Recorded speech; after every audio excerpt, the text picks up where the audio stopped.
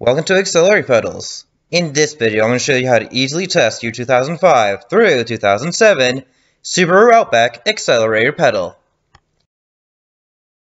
This is the power supply. It takes 3 AA batteries. Line them up like this. Use some copper wires at the edges and attach the positive and negative wires at the ends. Verify that you will have about 4.5 volts coming out. That is close enough for testing to the 5-volt system in your car. After setting up the power supply, you're going to get a multimeter set to, instead of 20 volts, just like this. Then you're going to connect the positive from the multimeter in the battery to the bottom pin, just like this. And your plug should be facing towards you like this for your vehicle. For this case, it's going to be this vehicle. Then the negative from the multimeter is going to connect to the second from the bottom pin, and the negative from the battery is going to connect from the top, the top pin. After doing this, it should be reading about 3.3 volts in the idle position, and as you slowly press it down, it should go to about 0.1 volts, or about 0 volts itself.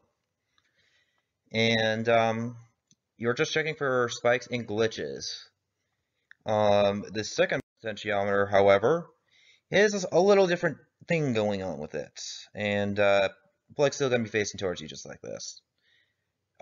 Disconnect all the plugs, the wires from the last one, and follow my instructions. So you're going to connect the positive from the multimeter and the battery to this third from the bottom pin.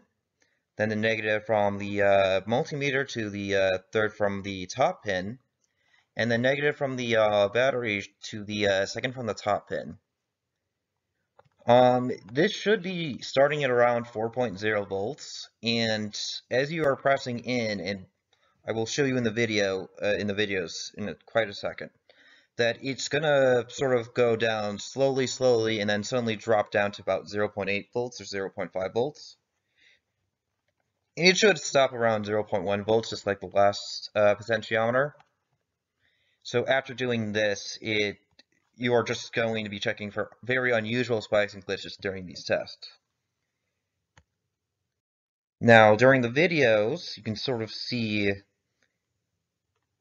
yes, I'm showing you this one and this one. This one we're going to be looking a little important. So you're going to see right there. Drops from like 3 volts to 0.8. This is completely normal.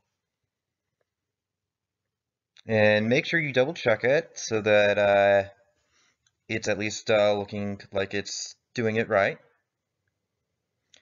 And that should be about it.